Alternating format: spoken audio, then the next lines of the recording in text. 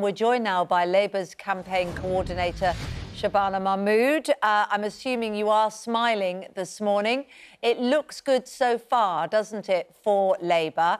However, you know, there are still areas where perhaps you could have hoped to have done better. I'm talking about the West Midlands, Dudley, that was one that you were hoping to do well in, Sandwell. No real inroads into the Black Country as you might have hoped.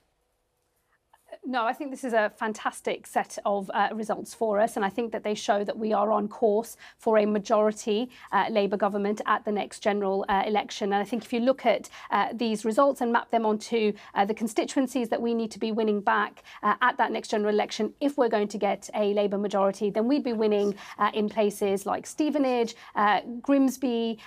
We'd also actually be winning both of the Dudley seats. If you map the vote share onto the constituency, we'd be winning both of those seats. So I'm very, very pleased with this set of results. It's a very solid foundation for us to be building on as we look ahead to that next general election. And we are on course for a majority Labour government at that next general election.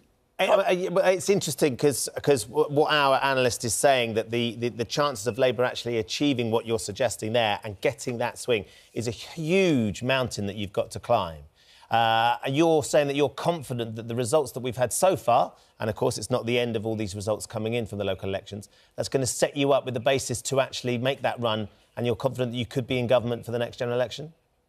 Yes, look, I've never been complacent, and Keir, our leader, Keir Starmer, has never been complacent about the scale of the challenge that we face, coming back from the 2019 general election result, which was one of our worst ever defeats. So it's always been a very, very tough job for us to come back. But if you look at what these results are showing, map them onto the constituencies that, you know, we need to win for a majority at the next general election. Some of these seats, for example, these results show we'd be winning Dudley North and Dudley South. In those seats, we need a 15% swing to take those seats, and on these results, we'd be taking those seats. So under Keir's leadership, we are in these seats achieving the sorts of swings that we would need to deliver a majority Labour government. People wrote us off in 2019, but I think these results show not only can we come back in one term, we are on course for a majority, which nobody could have predicted in 2019. Interesting you bring up 2019 because, of course, the Conservatives did disastrously there. Theresa May apologised in the local elections.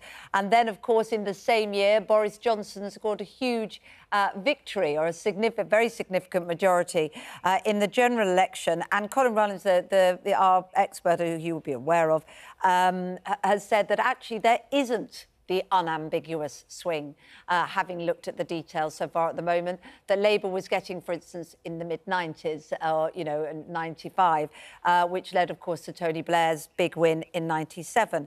So there's a long way to go, isn't there, for Labour, as you've said? And if Rishi Sunak can deliver on some of those national issues, which Conservative councillors say as what's done for them this time round, it could be a very different picture, couldn't it?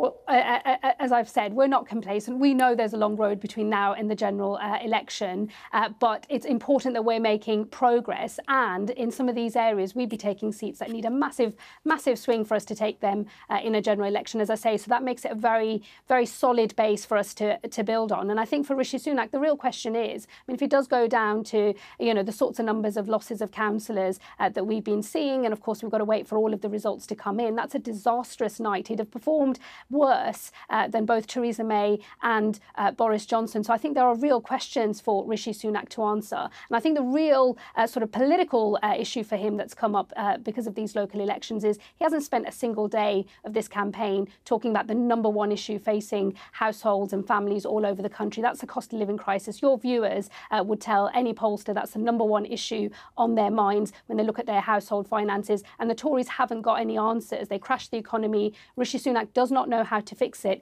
And these results are a damning indictment of Tory failure on the economy and their 13 years in power. So I think there are big questions for Rishi Sunak to answer.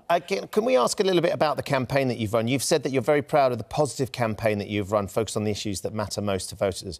But, of course, it's not been positive, has it? There's been attack ads run against the Conservatives, against Rishi Sunak, in a way that lots of people have considered really, really distasteful and unnecessary in what is a very febrile atmosphere.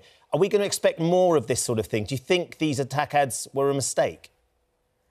Not at all. We have been robustly holding the Tories to account for their 13 years in government. And I'm afraid we're not going to allow them to pull off the trick of changing their leader and then behaving as if all of the years previous that they've been in government somehow don't matter anymore. But they're hardly positive, though, are they, Shabana Mahmood? You said it was a positive campaign that you'd run. That's not a positive tone to those We've been robustly and unashamedly holding the Tories to account for their very significant failures on the criminal justice system, on the cost of living, and you on a consider whole that range positive? Of issues that matter to voters, and then setting out our alternative, our positive plan to give the nation its future back. It's a combination of the two things that we've been doing. We are absolutely unapologetic for holding the Tories to account. It's actually their track record. You should have them on defending that track record. They won't, of course, because it's indefensible. Don't you worry about that. And it is an indefensible track record. Oh, we will. I mean, Sir Keir Starmer doubled down on saying that he was behind those attack ads.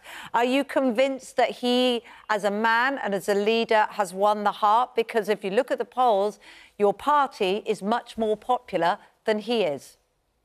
It's the leadership of Keir Starmer that has got us back on the pitch after a defeat in 2019 where people were writing us off for a generation or more. And not only has he got us back on the pitch, but actually we have been taking a positive case to the country for the things that a Labour government will do to help them through this cost of living crisis, to get the economy growing again, to get the nation its future back. That is down to the leadership of Keir Starmer. These results are a vindication of the changes that he has made in the Labour Party to make us face the voters of this country once again, to speak to their priorities, to have the answers to their problems. And these results are showing that we are winning those voters over. OK, Shabana Mahmood, thank you very much for joining us this morning.